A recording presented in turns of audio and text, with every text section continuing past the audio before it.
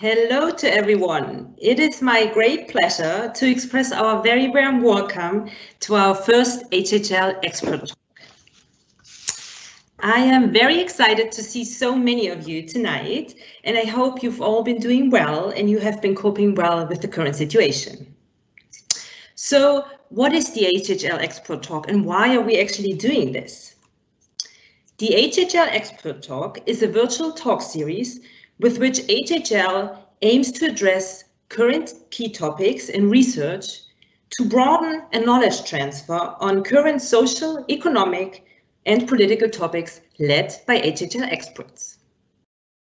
To briefly introduce myself. My name is Sigrid Fischer, and I'm delighted to be moderating the HHL Expert Talk series. I studied journalism and performance psychology at Indiana University in the United States and continued with a Master's of Science in Performance Psychology at Edinburgh University, where I also worked later on in my career. At HHL, I am now heading up the Alumni Relations Department. So before we're heading into tonight's first talk, I want to give you a brief overview of HHL's facts and figures. HHL was established in 120 years ago in Leipzig, Germany. It is our mission to educate entrepreneurial, responsible and effective business leaders through outstanding teaching, research and practice. We're driven by excellence to benefit our students, stakeholders and society. So where are we today? Today, we have more than 700 students in our 5 programs, which is the full-time and part-time Masters of Science in Management, the full-time and part-time MBA, as well as our PhD program. We're proud to have more than 60 nations represented within our student body and to have an active network that contains more than 2,500 alumni.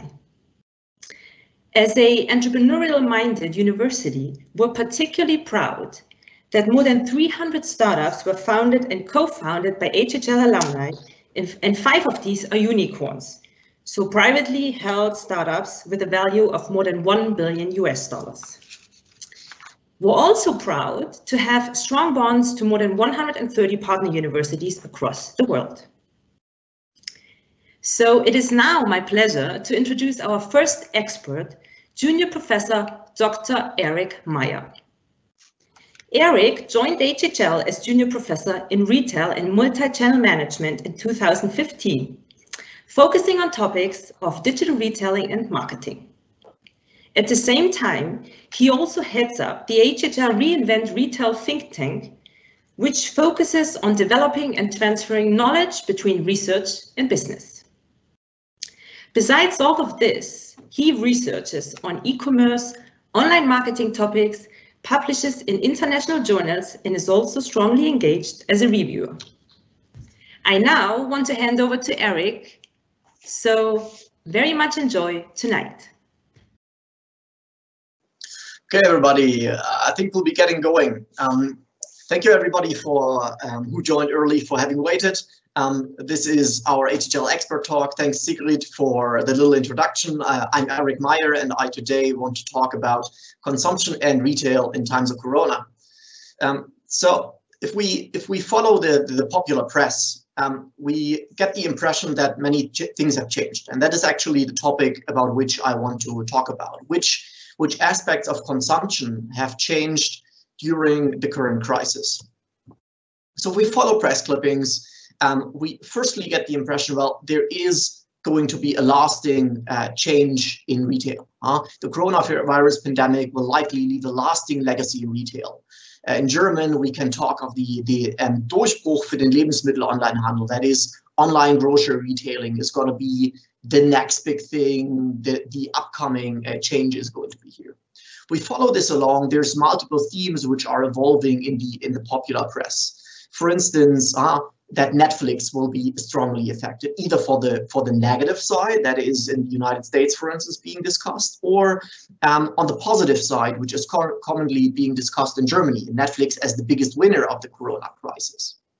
And if we follow along, we get to the usual suspects. If somebody talks about e-commerce, about online, about consumption, Amazon usually is not far. So some people claim that Amazon was predominant and powerful before the crisis, and now it's on its way to dominance. And even if we follow the German discourse, some claim that Amazon will be the biggest winner of the crisis. But we can also ask ourselves what will happen in the long run. And then we see this discussion coming on about this so-called new normal. What is going to happen in the long run? Are there going to be lasting changes in consumer psychology or not? And finally, we can look at aspects like pricing. Are prices going to be positively or negatively affected? A very witty quote from Die Zeit in German, wann geht der Wucher endlich offline? When does the price usury stop to change offline? And what we are going to do today is we are going to be looking at different aspects of pattern changes with regards to retail and consumption. And this is my topic for today. So I'm talking about how consumption pattern changed. I'm trying to do this in a bit of a data-driven way.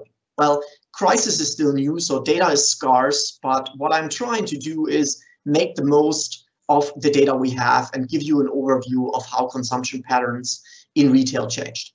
So let's start off with the first topic we are going to be talking about. And I'm using the quotes from press to signify, well, this is the common discussion which we have, and I'm trying to, well, reflect a bit on whether this is the case or not. So let's look at the first aspect. The quote is consequence of Corona, a breakthrough for online grocery delivery. If we look at the actual data, and the first point I want to use here is the revenue development within US retailing, we can see a fairly differentiated pattern between different types of products. So what this graph here shows you is a development of US retail sales in different categories over the last, let's say, 1 year and a quarter. So starting from beginning of 2019 to now March 2020. That's the latest data which we have. If we look at this, we can see if our hypothesis is that e-commerce or online retail and online food delivery is growing. We see that, well, that is the orange line with the dots here. We have a substantial increase here in e-commerce delivery to 130% year over year. However, other aspects, and this is particularly grocery, that is non-online grocery, have grown much stronger during March when the crisis and the Corona lockdown started to hit the United States. So in summary here, we can see that, well, while e-commerce and non-store retail has been growing by 5% versus February, there's other aspects which are growing more strongly. And this is, I think, also a common theme which we see in that if we evaluate the growth of online grocery, we always have to evaluate this against an overall growth in grocery consumption because people are spending time at home. That is, even if online grocery is growing, overall grocery consumption, domestic food consumption is growing. And against that, we have to evaluate it. And so we can see as a first kind of takeaway that yes, e-commerce is growing. Yes, online grocery is likely to be growing, but grocery consumption is going to grow overall. So let's get a bit more detailed. And what I'm trying to do here is, or what I will be employing, is I'm going to look at Google Trends data. That in itself yields information about search interest. And search interest can be used to indicate demand. Because people usually, when they're looking for something, let's say a website like HHL, they would not type directly hhl.de in their browsers, but they would be Googling it because they're too lazy to type the whole website title. So search terms can be used as an indicator for demand. And this is what I'm also going to do when I'm looking at the following information. So let's look at the Google Trends analysis of certain product categories. If we compare multiple categories here, for instance, if we look at, for instance, do-it-yourself products, that's in German Baumarkt, compare this against, for instance, furniture, books, or groceries, we can see a pattern evolving here. If we look at the at the lockdown period, which in Germany was week 12 of 2020, we can see that certain product categories peaked. Particularly, we could see here that the demand for groceries and the search for groceries and food was peaking in terms of demand here. Whilst other categories, particularly the DIY category, they peaked much later. That is, we can see an increase in the demand for certain categories over time. But we can see that is happening sequentially. Whilst we start with things like groceries, these are the basic demands. Once people stuck around at home for an extensive period of time, they got bored and then decided to do something about their homes. This is when products such as do-it-yourself products become more interesting to consumers. But we also can see that other aspects, for instance, furniture, was highly relevant to consumers after the crisis. My interpretation here is that this reorientation to a domestic lifestyle also raises awareness for different aspects of domestic life. Well, and now furniture and the stuff in our gardens, which we need from the DIY market, that is stuff which gets into focus, and hence there's an increasing demand for this. But we can also see that demand for other products, such as fashion, for instance, has declined substantially during the crisis. Interestingly, also books have not seen that strong interest and have been increasing afterwards. Now, if we detail this a bit more, let's look at different terms for grocery and online grocery in specifically. So we noticed, well, that food is increasing, grocery products are of increasing relevance. I think everybody who tried to go to the supermarket and get stuff noticed this. But how about online grocery? This is the supposed winner of the Corona crisis. If we look at this, we can see that online grocery, that is the orange line here with the ball markers, that has increased substantially in search interest and in demand during the lockdown. Now, if we look at week 12 and week 13 here, that is almost 1,600 times as much demand as prior to the crisis. So we could see or could interpret this as, well, this tremendous increase is going to be or create a lasting change. However, if we continue over the development, if we look at today, for instance, our week 18, there we can already see that the demand for online grocery has returned to the normal. So one interpretation of this is that whilst the demand for online grocery has really, really strongly increased, it also has quite strongly dropped again, because people are not as afraid, because they got used to the situation, etc., etc. So we can see a return here. And if we compare this then to other categories, whilst online on food online, it has showed the strongest increase, also other things have seen an increase.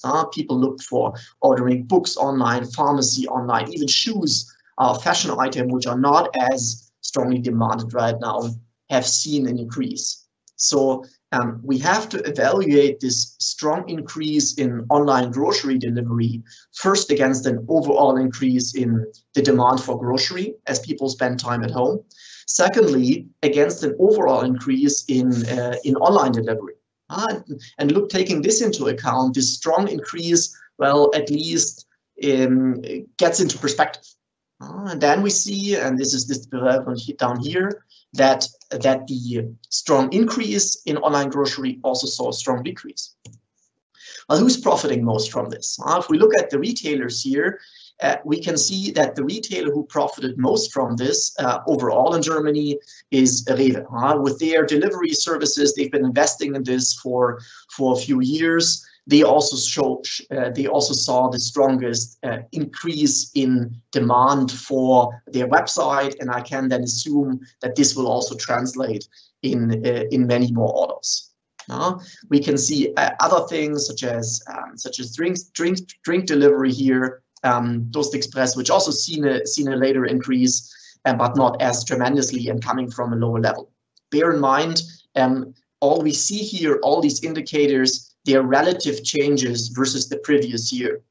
what I've done is to get rid of seasonality. I've compared all the statistics here to, let's say, February or week 12 or week 15 in the previous year to ensure that we were not, while being confronted with seasonality effects, such as spring is do-it-yourself time, something like that. So that should not affect our results here. So we can see in Germany overall, Rewe has seen this strong increase, but we already now are almost back to the prior pre-crisis level in demand. Same pattern follows if we go to Saxony. Interestingly, here the demand peak for online grocery was a week after the shutdown. So the Saxons seem to be, well, somewhat slow in adopting to new changes, whatever the new changes might be. So the question is this here to stay? And I would factor in two factors here. One is fear, being anxious about the development, and the other is convenience. If you read commentators about online groceries and online food delivery, many will say, well, people are here because they notice the convenience and now they will continue with online grocery. I would say that, well, the focus in the current situation, people order online and order online grocery because they're afraid. And we can also see this in the data. If we look at the United States, we can see that we have over the weeks in March a strong increase in fear and concern about being in public. And that strong increase positively correlates with an increase in online grocery purchase and food delivery purchase. Our data are a bit patchy here. We don't have consistent lines, but we can see that also in the reaction, there's a trend. So it seems to be that people are buying online grocery not because it's more convenient or because they predominantly believe in this in the present situation, but because they are afraid. This also then reflects in the download of grocery apps as an indicator. So we can see here, once the crisis starts, people downloaded this. Is that the focus and the motivation for people to buy online groceries is out of fear and anxiety.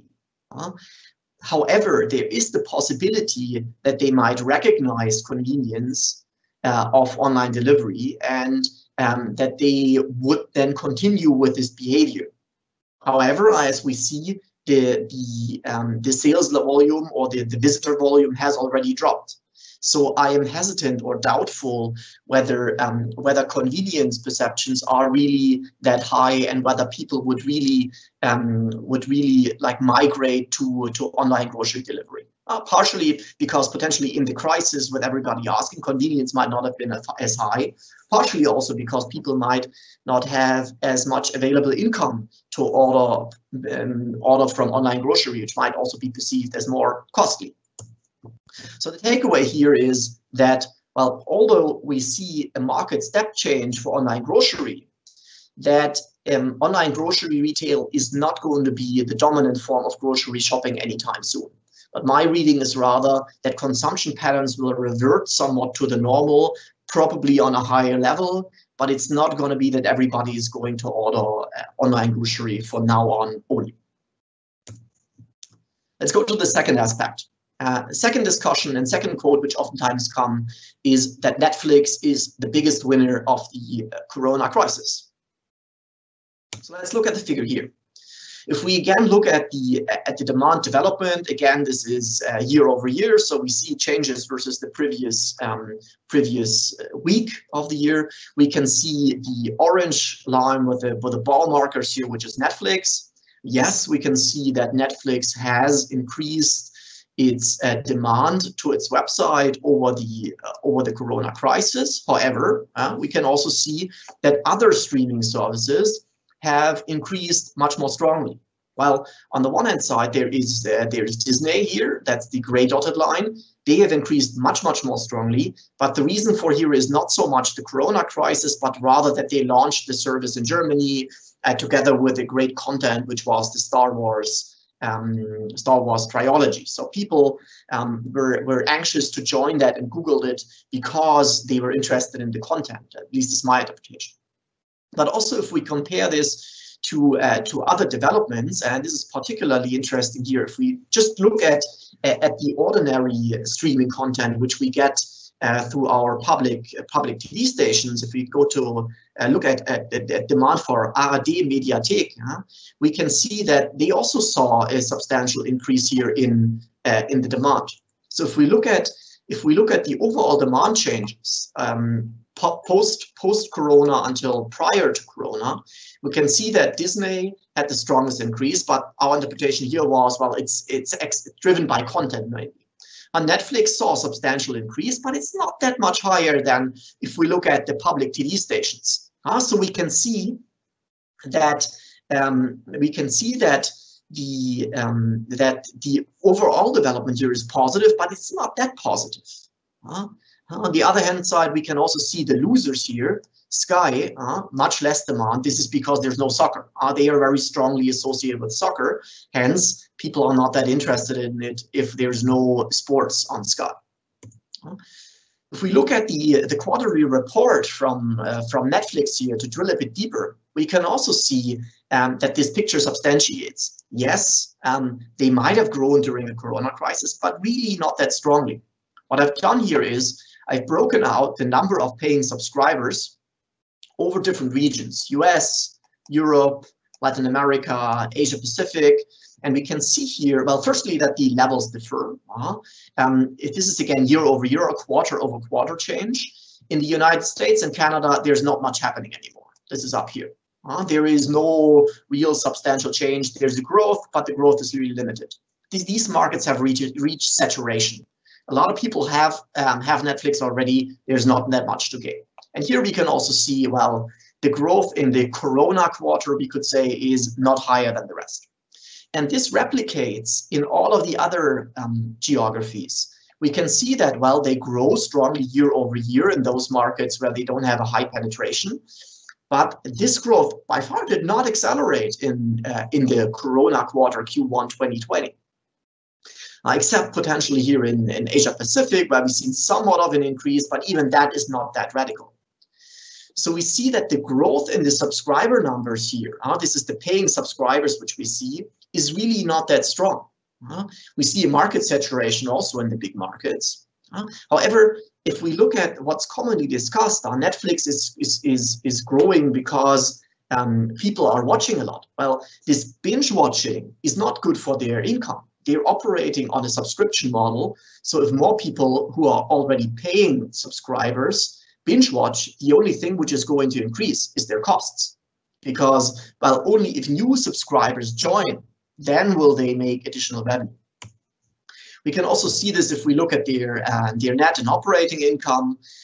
Both are really very much in line with what we've seen over the last quarters. So this reports the overall, or the pure operating margin income. We can see, for instance, in terms of operating income, yes, there was a growth in the last quarter, but this was lower than the Q3 2019. Net income is really very much in line with what we've seen previously. So here we don't see a lot of positive developments.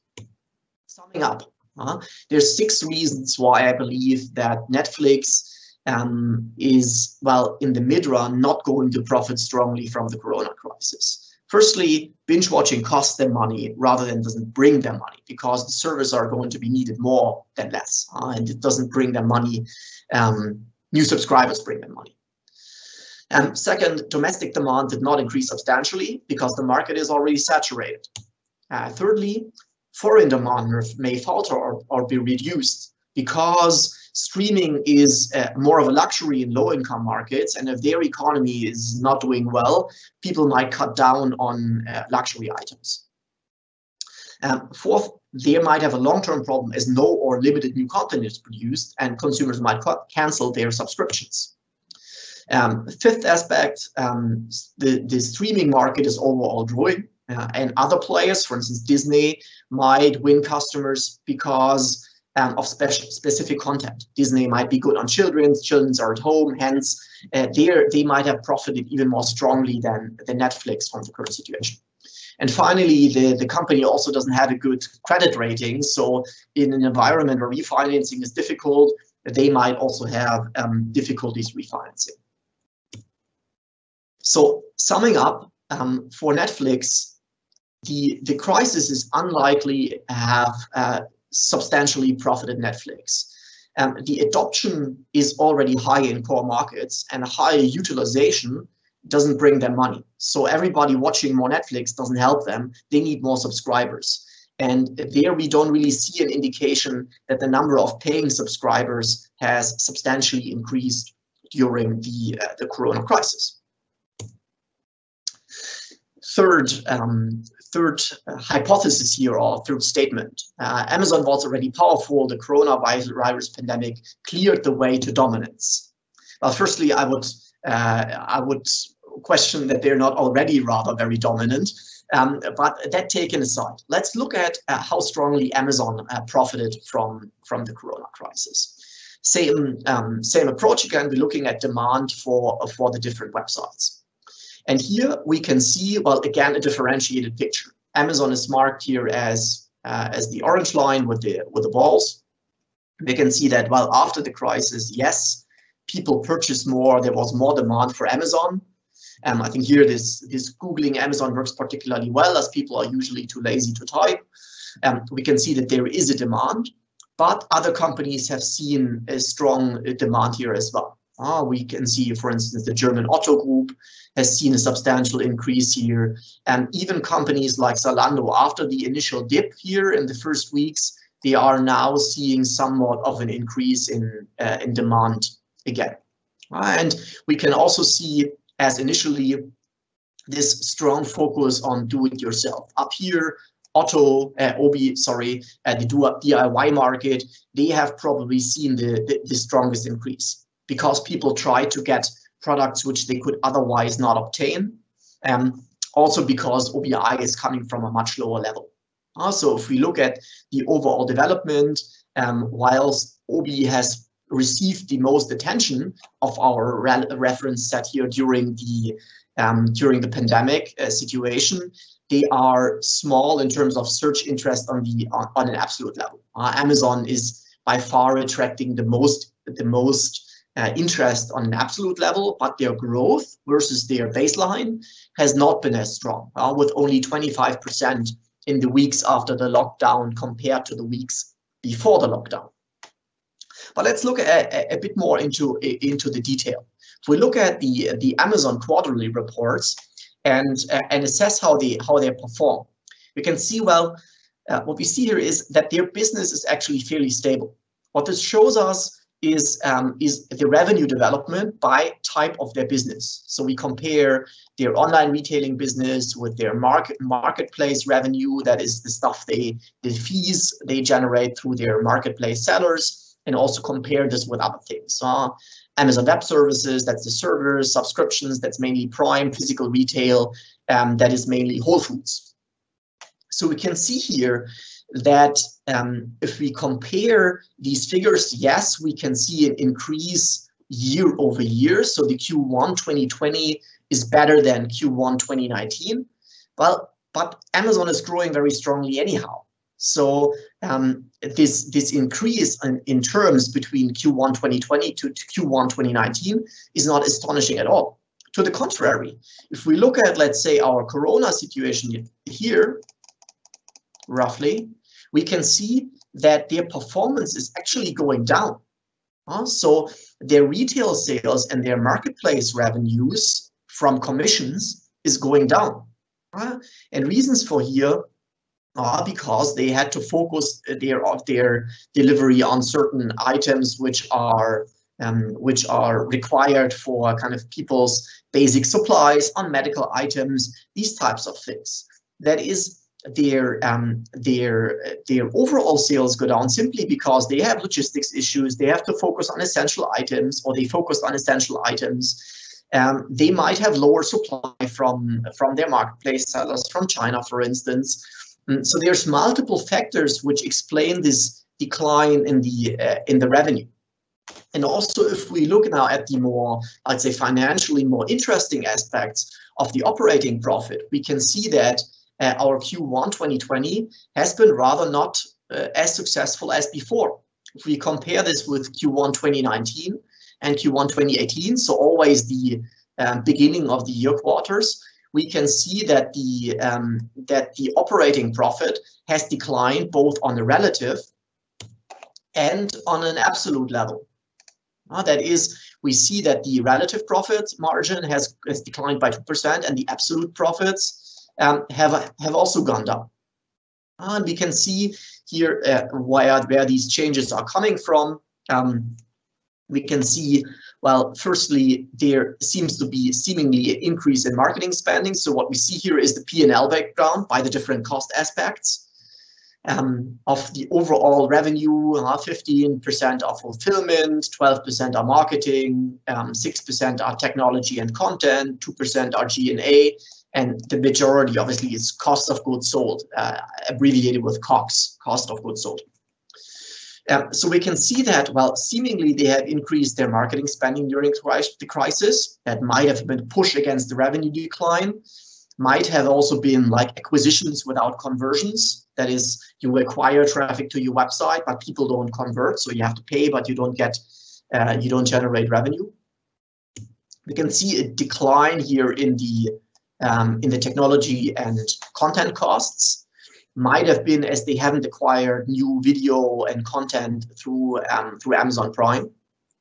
And we can see, well, fairly stable fulfillment costs, slight increase, nothing much changed here.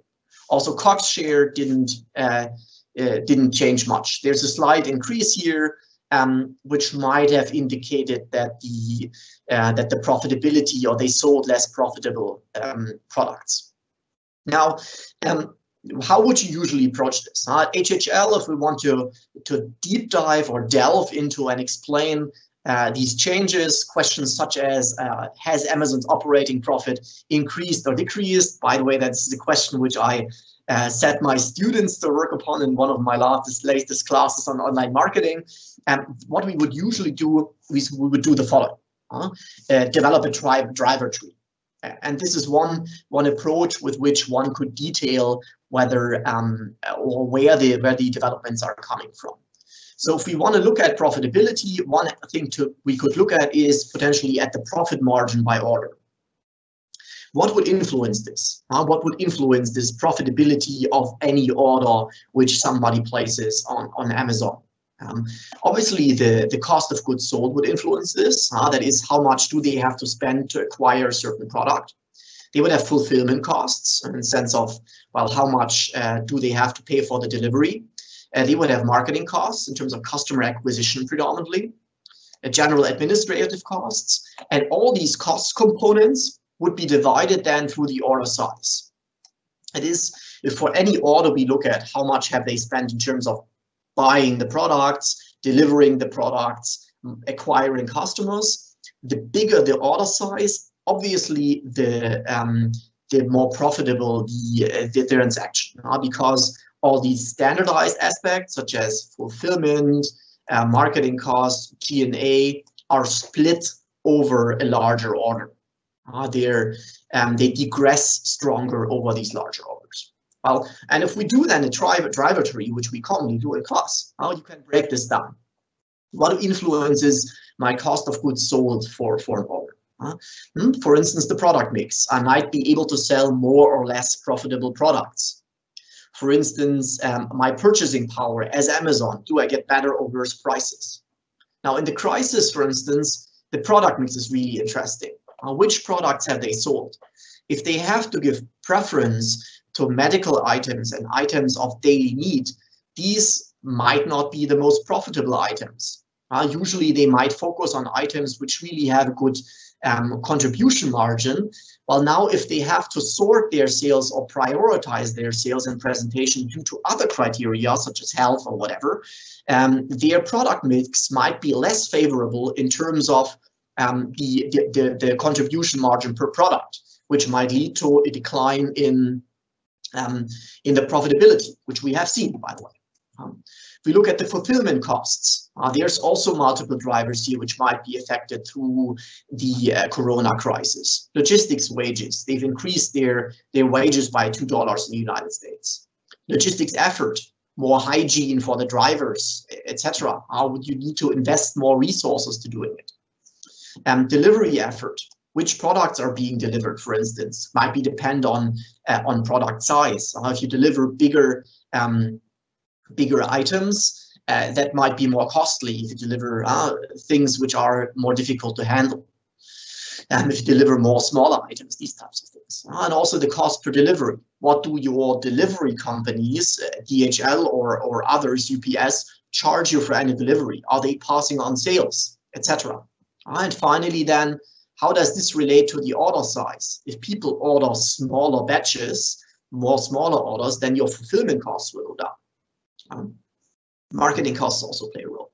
And this way we can detail out what the drivers is. In this sense, my explanation is that, well, due to the shift in the product mix and the crowding out of marketplace retailers, we have reduced sales and also reduced, or let's say reduced growth. They still grow, but they could have grown potentially even stronger had they not been forced to focus on essential items.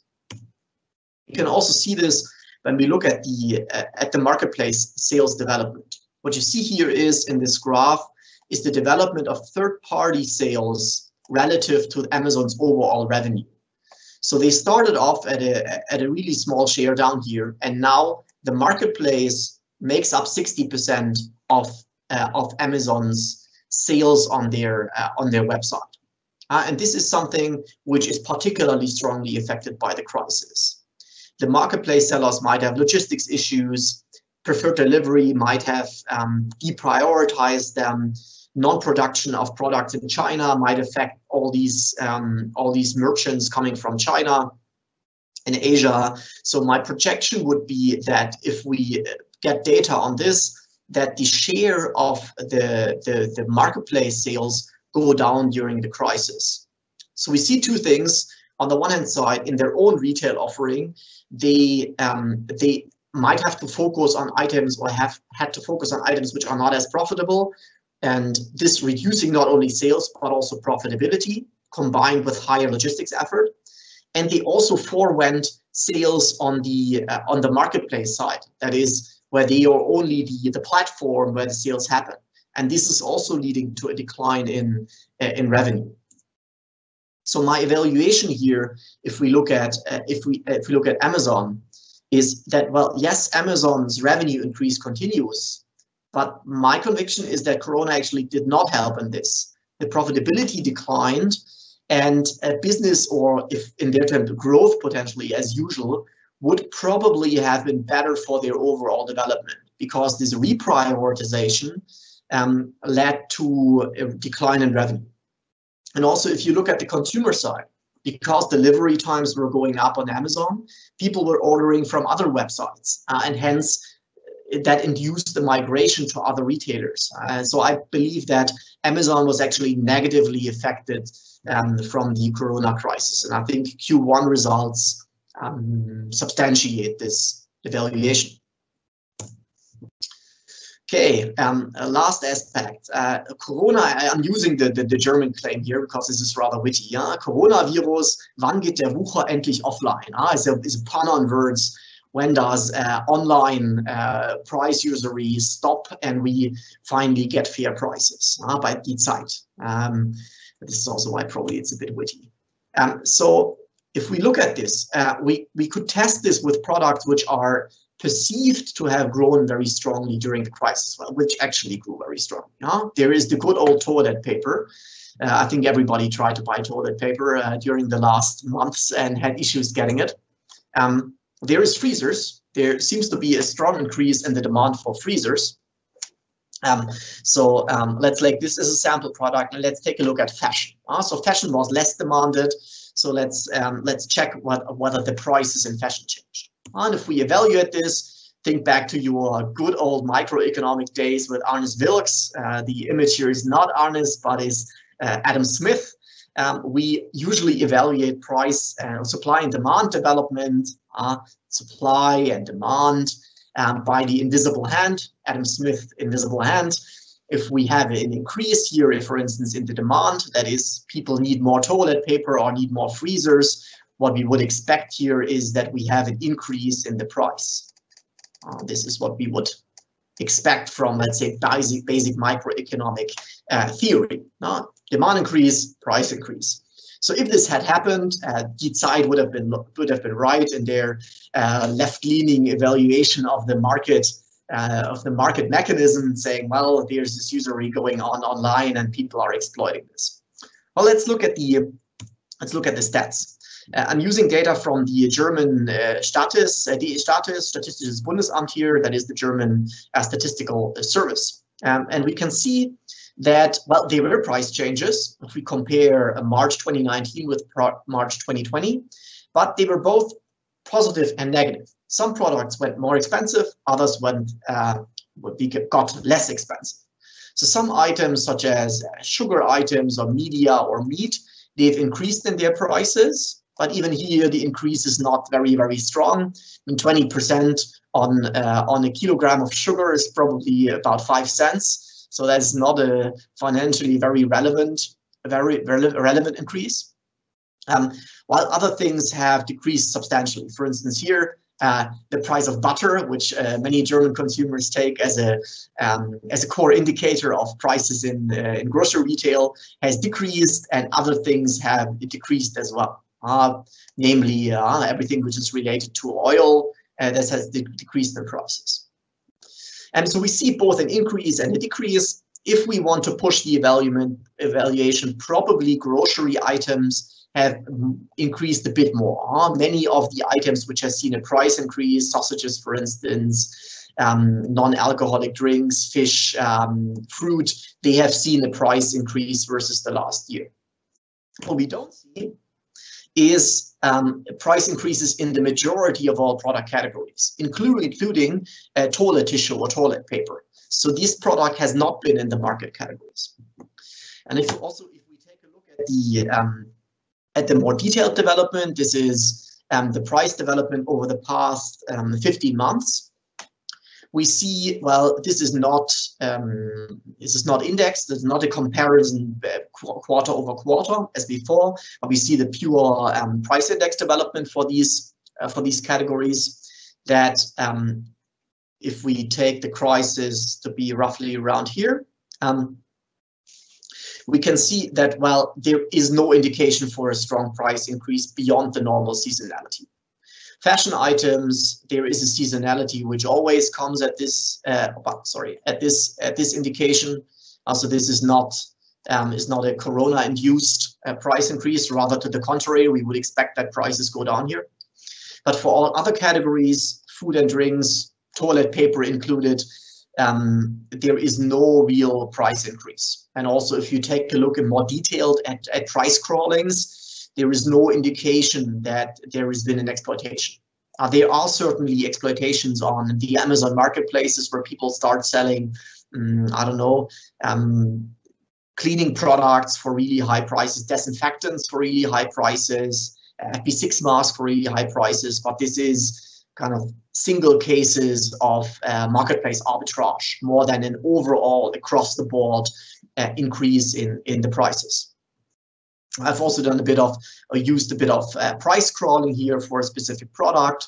For instance, I've looked at the prices for fridges at Homebase. This is a UK retailer for different home-related products, and there we actually see the contrary. This might not be representative, the fridges which that company sold, but here, I mean, during the majority of the crisis, this is probably when it started hitting the UK more strongly.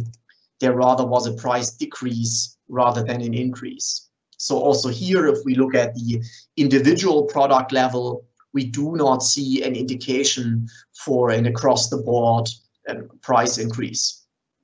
Also coming back or summarizing, we see that, well, prices change, but there's no indication that market participants, mainly retailers, across the board, use this situation to increase their prices. Rather, we see really price stability. We see this on an overall level. We see this in the major product categories, and we also see this as here for our sample products, which have been which have been very much in demand, such as freezers, which people were supposedly buying much more frequently. So the takeaway here is that there's no indication that suppliers generally exploited demand. There is cases of marketplace arbitrage. There are going to be people which sell more on the, or take really high prices on the Amazon marketplace, but this is not an across the board phenomenon. Okay, last aspect. Will the coronavirus make a lasting change to consumer psychology? This is interesting because it brings in a bit of the psychological component. And usually in our classes, in our teaching, we would not only focus on describing the economic results, but we would also try to describe the drivers behind this, because the drivers would enable us to predict what happens in the long run. So we'll try to understand also what happens in consumers' minds. And this is also what I want to do. And these three images here on the left-hand side signify things, I think, which all of us have seen. The first is what we could call, well, this over-demand and stockpiling for certain products. People would be hoarding toilet paper. What can explain this, and will this stay? On the one hand side, this stockpiling is based on uncertainty avoidance. Consumers generally tend to be risk averse and try to avoid things which they can't predict. And one uncertainty is how strong will the supply be with items which I need in my daily life throughout the crisis. And this is fairly natural. I think everybody has this to a different degree. And in the beginning of the situation, there was a strong uncertainty about whether supply would last. So people were uncertainty avoiding in their behavior to buy things. Some might have overreacted, but essentially this is uncertainty avoidance. This is combined with prospect theory. As you recall from your class, potentially you've been at HHL, losses loom larger than gains. So the risk of a potential non-available product looms much larger than a potential gain, e.g. that the prices might decrease. Both factors combined, so uncertainty avoidance and prospect theory, however, do not yield an indication that the specific consumption patterns, i.e. people overbuying groceries, overbuying coronavirus, will last beyond the crisis. There might be some high risk perception, and hence people would generally have a higher stock in items. That is, they would have, I don't know, a bit more canned products than beforehand, a bit more flour than beforehand. But there is no indication that there is going to be an overall longer demand for, let's say, more toilet paper. Next aspect, queuing after reopening. I think we've all seen this as well. Stores are opening, and then we already have the queues. What can explain this? What can explain this is firstly inventory effects. That's related also to our stockpiling case.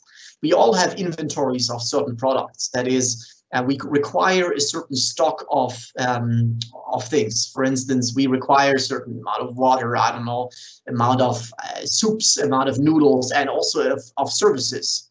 That is, services such as haircuts, for instance. That is, once you can't supply these goods, your inventory levels go down. And this is particularly the case for those stores which were closed. For instance, furniture stores, for instance, hair cutters, for instance, do-it-yourself stores. That is, for all those products, the consumers' inventory levels have been continuously declining during the crisis. That is, once the store is open, more people have the need to refill their inventory levels. That is, it's more likely that people have an urgent need to go to the store to buy something. And this explains part of the additional demand. This is combined also with regulatory focus theory and time discounting, that people usually would have an approach rather than avoidance orientation. They would try to tackle things as soon as possible in Western contexts. That is, tick things off, get things done. And this would then also explain why people rush to the store in the first few days, because they want to be proactive. Also, they have more time partially. So that is also a good explanation. And this situation where people, well, have low inventory levels and more time and are potentially anxious is combined with a situation where the retailers have limited capacity because they have distance regulations. So less people can go in, but more people might, more a normal level of people might want to go in, and this then creates the queues. Final aspect, that's the nice living room line here. This is what I would refer to as the new Biedermeier, or in English you might say cocooning, in contrast to the early 19th century period. As the time spent at home increases, people also focus more on domestic products, furniture, DIY products, gardening, that type of stuff.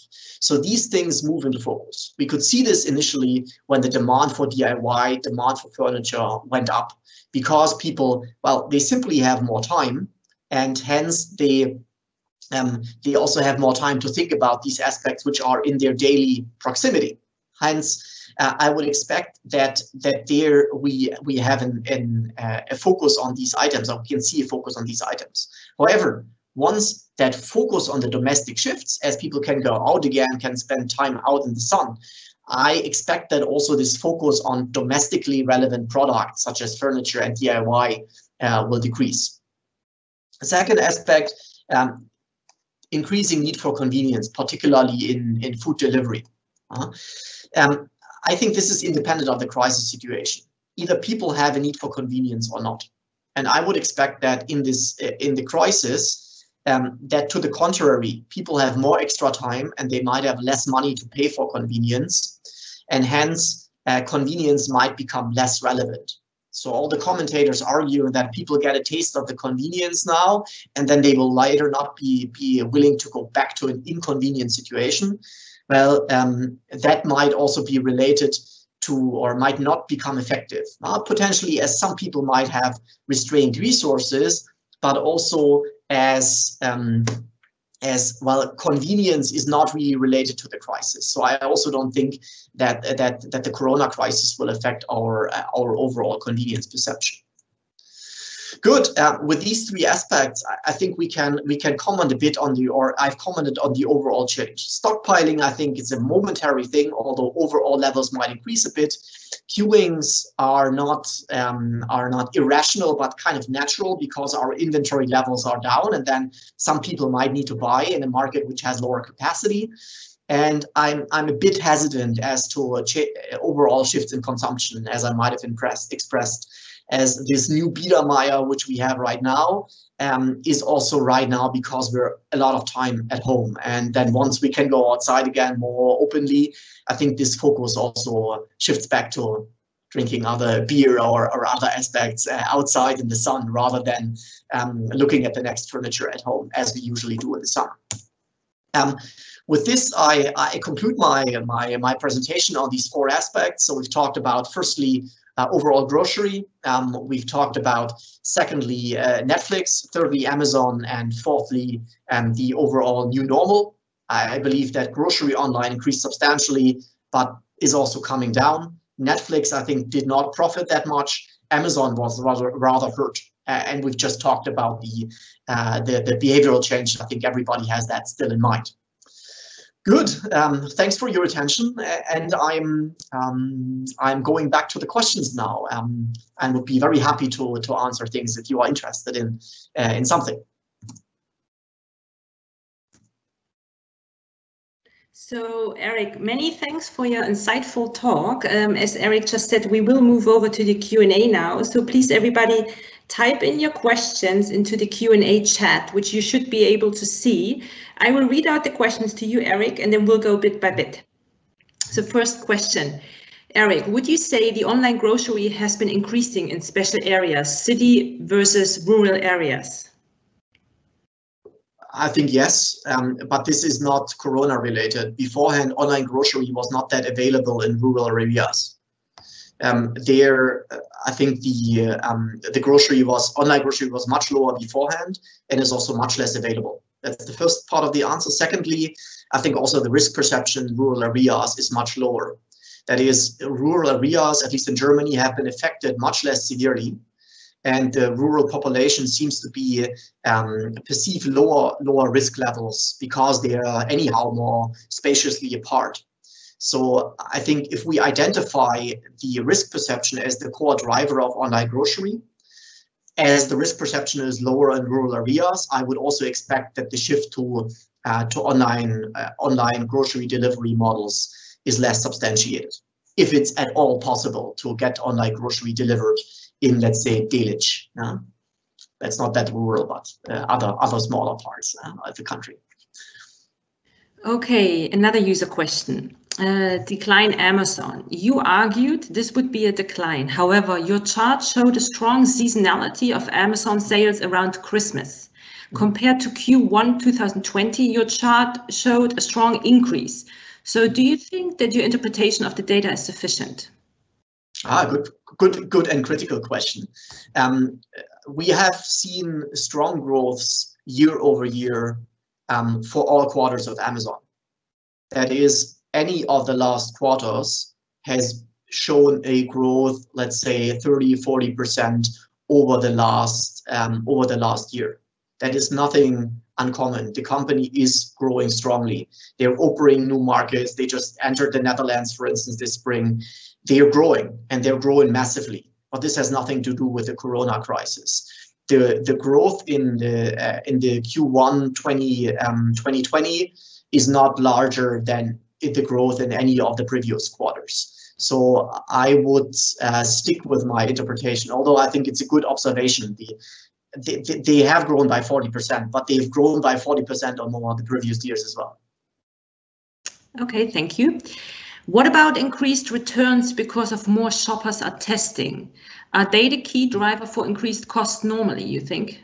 Oh, that's a very good point. I think I haven't put this on my list, but I definitely will. This is a very good point. If people are having these selection orders, then you would also have more costs. However, as Amazon is not that strong in fashion, I don't expect that there will be that many trial orders. And also Amazon's delivery policy that is prioritizing essential items, deprioritized fashion and books and all these types of things. So if I were a consumer personally, I would, during Corona, not have ordered fashion items on Amazon because Zalando was delivering normally, for instance, while Amazon was not.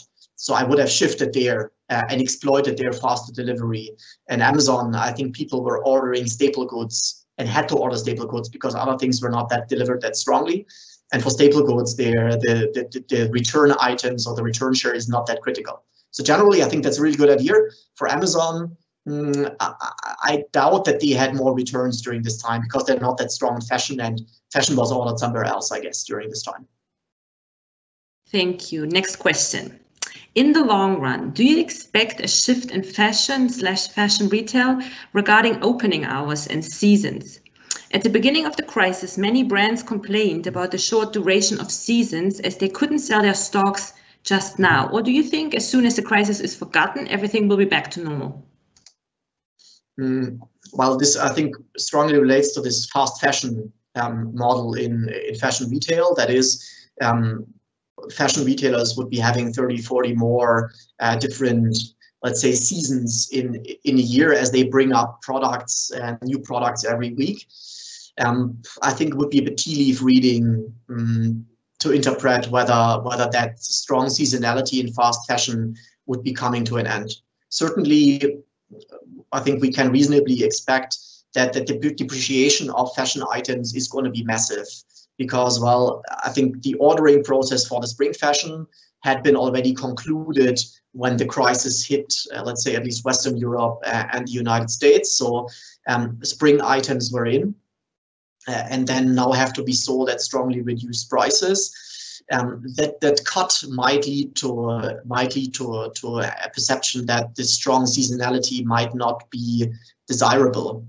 On the other hand, those retailers which really have a really fine-grained seasonality, that is, which have a lot of small mini seasons, they might not have pre-ordered that much compared to those retailers which had the traditional seasons, spring, summer, fall, winter, because they had so many mini seasons that they would more oftentimes reorder. So they might not have been as strongly affected by the crisis. But again, I think this gets into murky and vague territory.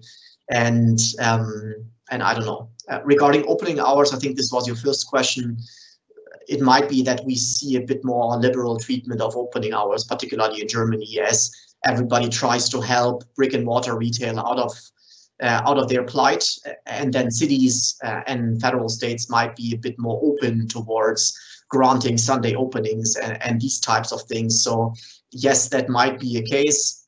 I doubt whether this will be kind of a long-term extension in opening hours in the German society. Okay, next question. How do you see the impact of home office on the current retail and consumer trend? A good point, I think. It's, again, I think we can see part of this in the consumption patterns which we've looked at. I think people were ordering grocery more, buying more grocery because they had to feed themselves at home. That focus on furniture might also be partially explained by people having to create a new home office. So this might also be related to this, that we had an increase there. We certainly saw a decline in business fashion. That is, people were not ordering that many suits and shirts and that type of stuff, at least I didn't. So I don't know whether one should take that anecdotal evidence as over a market indication, but I think it's fair to assume that people were ordering less business fashion. Whether that is lasting, I don't know. I would again argue through inventory levels. Now people have a nicely furnished apartment.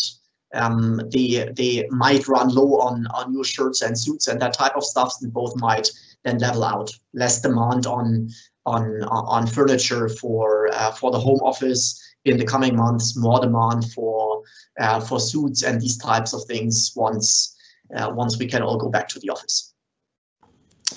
Thank you. The next questions. For industries that showed a decline, for instance, the diesel cars, do you think bringing in a new product mix in the company portfolio would be beneficial with respect to purchase power? Oh, difficult to disentangle this question. I have to admit. I mean, the new product mix. If I come from as a marketer, my answer would be that the product mix and my product offering should be related to consumers' needs. And the needs with regards to mobility, they generally should be unrelated to the crisis. That is, either have a need for a certain mobility, for going a certain distance, or for a certain cost of delivery, that type of stuff. So I think these needs with regards to which car I pick are not affected through the Corona crisis. What is affected is the price for certain mobility, forms of mobility. And I think as the price for gasoline, diesel, and ordinary has gone down, the pressure to shift to electronic mobility might be less severe right now. That would caution. But I think that the evaluation of the product mix, be that in car or something else, should be done based on needs, and then we should assess whether these needs change during the crisis, lastingly change, and that should determine my product mix. Okay. Another feedback. Great session, Erik. Will there be an update when Q2 figures are available as kind of a follow-up? Well, I don't know. Depends on how long the HHL Expert Talk session here in this remote form continues. I think we all hope that we can meet in person at HHL and teach and meet. I think this is what HHL as die persönliche Hochschule is all about. So whilst I hope that the series continues, I also hope that it's going to be a live session. And then there's many more talks of my colleagues coming up. So I think they have a lot of things to say, and then potentially in Q2 or Q3 there might be time again to go for consumption and retail again. Very good answer. Another feedback. Thank you very much for the interesting talk. You have focused on B2C online consumption. Have you, by any chance, seen a different consumption in B2B? For B2B, I think I can't give a data-driven answer right now. I focus this and my investigation of this on B2C.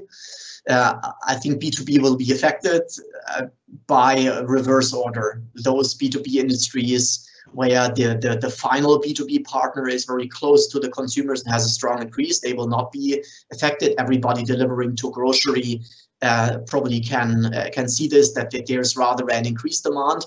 Everybody who is delivering to those industries which have seen a decline, potentially fashion players, they will see a decrease in demand.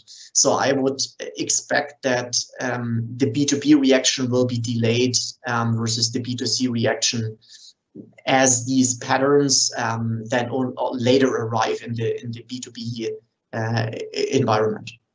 But that's as far as I can go, I guess, with a reasonable, substantiated answer. Okay, in your opinion, what should be the biggest lessons learned for businesses after this pandemic? I think this is almost this is more of a strategic question. So I don't think, from my perspective, I can answer for businesses as a whole. With regards to retailers, I think these one-off changes are really difficult to estimate. General advice would be, well, retailers, be that online or offline, should focus on their projection with regards to the demand. But then these random shocks, we could almost call them, such as a virus pandemic, they're difficult to predict. That's why they are called random shocks. So it's difficult. One might suggest that they would factor in a bit more room to breathe in terms of inventory levels, having higher inventory levels potentially to supply. But this also has a downside, because well, if you have a strong demand right now, you're sitting on the high inventory levels. But particularly with regards to how strongly businesses are leveraged. This is more, again, the financial aspect, but I think many of the retailers right now are noticing that they've been leveraging too strongly, that they're operating on quite a fairly thin cash flow. They're dependent on constant business. And I think that is something many businesses learned, that a bit more conservative management might not be bad to insulate yourselves against these sudden demand drops. But I think that's probably the only overall aspect I can give. Perfect. There's more and more questions flying in. So the next one is, what do you think will be the impact of COVID on Hollywood and therefore on streaming industry in the coming time? I mean, I've talked about Netflix. I think the demand for streaming, whilst it has increased, it hasn't increased as strongly as we would expect. From a consumer perspective, I think if they can't produce new content, then there is less interest in watching streaming. I think they're dependent on quality content. If they can't produce, the movie studios and also Netflix, there is the value of the good declines, and then there might also be less demand for Netflix. But beyond the overall shift from classic Hollywood to streaming, which is as the shift from cinema to TV or from silent movie to a voice movie, there is no specific crisis component to this. In the last part of your presentation, you predicted no changes in the behavior of customers in the long run regarding your 3 hypotheses. Mm-hmm. Do you think there might be a special behavior that will be affected, for example, home office?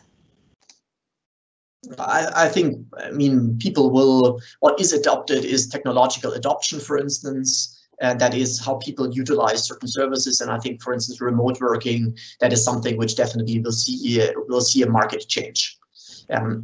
We all notice this. We all have downloaded all the apps now. We're holding classes and talks online. So I think that will be a market change. I think, don't get me wrong, I believe that also in grocery and online grocery, there is going to be a step change. I just don't think that this step change is big enough to make online grocery dominant. They will have managed to increase, and there will be more people buying it, and there will be more online grocery. And but I don't think that step is big enough to say that this is the only and the biggest and the whatever winner of the crisis. I think it's not big enough for that. But I think there will be changes. Home office, I think, is a very good example. I think digitalization will be pushed through this, and it is definitely one market changes. Okay, thank you. How can you draw a conclusion based on spikes found in Google Trends? Once a customer does the research and found a store of desire, wouldn't they go directly to that store's website, for example, search, suggestions, browser tab, etc.? So that they wouldn't not even show up in the Google Trends? Yeah, sure. Good question. I mean, I think we can be very critical of Google Trends, and I think this is what I've employed here is, I would say, a proxy strategy. Because it's difficult to get direct visitor data for many websites. We could employ Alexa.com or something like this. This is a service which focuses on website traffic. But I think Google Trends is a good indicator. If everybody who's working, for instance, with attribution models knows the expression that last click is not effective because people would usually go somewhere else beforehand, and oftentimes the last click would be a search on Google because people are too lazy to type. As this is imperfect, obviously, people would store their searches as links or keep the tabs open. I think it's an imperfect proxy, but it's the best proxy which we have. If we look at the statistical data, German Statistical Office doesn't give that detailed information. Even the US, we don't get it. So we have to factor it by something if we want to drill deep. And in the search history, oftentimes we have a search type at the end. So I believe it's a good proxy, but it's certainly not a perfect. It's not a perfect proxy. We've got another comment here. Regarding Netflix and Co., I'm afraid looking at the 220 QA data doesn't only show you the full picture yet, as the lockdowns only affected a few days of March, while April was the month where the life was most changed for people. Hence, Q2 numbers would be the more interesting ones. No, I agree. We have to monitor the continuous trend. But with the, I think, if we look at their performance, I fully agree. We need more. The trends data, if we accept this as a good proxy, doesn't show a high demand during the subsequent weeks. So right now, the demand has even declined versus the last weeks and versus kind of late March, early April. So if we follow this, I think it's a very good hypothesis, and potentially in Q2 they do better. But just looking at the search interest for Netflix, we don't see that the demand is continuing to grow. Okay, we've got 3 more questions now. So a lot of questions. Yeah, there's a lot of questions. They keep flying in. So the first one of the last 3: which behaviors of customers that have changed during this time do you think could be maintained after the pandemic? Which behaviors of customers that have changed now, that will stay after pandemic has kind of left or has been worked through? I think people might generally be more health conscious, more focused on health related products and sanitization and these types of things. I think this is something, if we train ourselves to do this, and I think everybody understands that's a meaningful thing to clean your hands and that type of stuff. We should have learned this as kids to wash our hands frequently. For my part, didn't. Then that is a meaningful thing, and I think the focus on this might change. I think what I've also indicated as the second aspect, my inventory levels at home might overall increase. I come from Saxony, born and raised here. If I look at my parents, most of the lives they lived in Eastern Germany, their inventory levels are really high all the time, because at that the supply was not always granted, and then people would have really high inventory levels. Now, if we look at now the current situation, and Corona might have indicated to people that a continuous supply is not always granted, or might be sometimes limited somewhat, then I would expect that one lasting change is that my inventory levels generally would increase. So people can make use of their freezers or regional storage cupboards which they purchased and put in cans or frozen fish or vegetables. Okay, perfect. So another comment. Thank you very much for your lecture. Do you think that, it goes along to the words you've probably just said, do you think that the current world situation generates consumer awareness regarding the environment and new forms of consumption?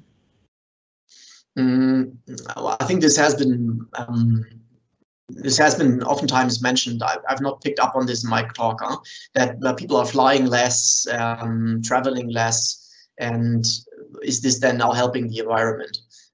I think the present situation, if I continue with my theorizing, the environmental concern is unrelated to the health concern.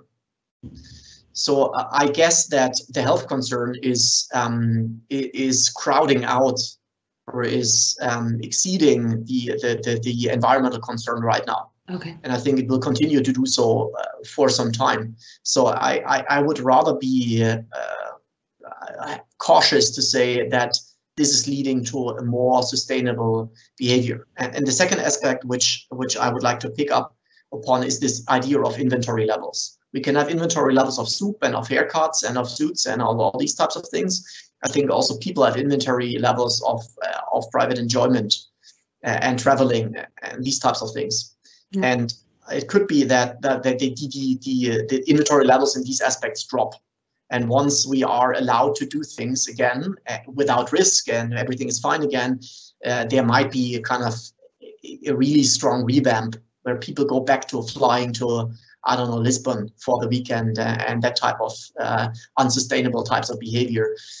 So it might be that we have a reaction back. So I would be cautious to hope for more sustainable lifestyles. Okay, thank you. Very last question. Maybe Google Trends as a proxy indicator gives info about a specific group or type of customers. Is there research on this? I think from what I've seen in practice, I've not seen a differentiated analysis of who is losing Google Trends as means of accessing websites. I think generally it's fairly representative, that is, it holds across different groups. I think I would have to make up lay theories here. Who uses this more?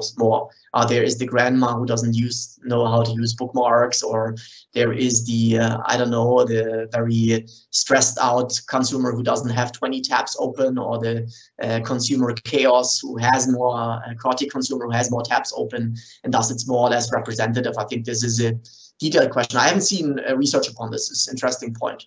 Probably it's another research project which we should look at for the next talk. So thank you very much. A virtual round of applause to you for all the insights and the information, and for your time especially, and for answering all the questions. It was a pleasure. And it was a pleasure for me as well. For everyone being tuned in, we are hoping for you to sign up to the next talk, to be there. And thank you very much for your time. And we're looking forward to seeing you around. Yeah, thank you for listening in. It was a pleasure.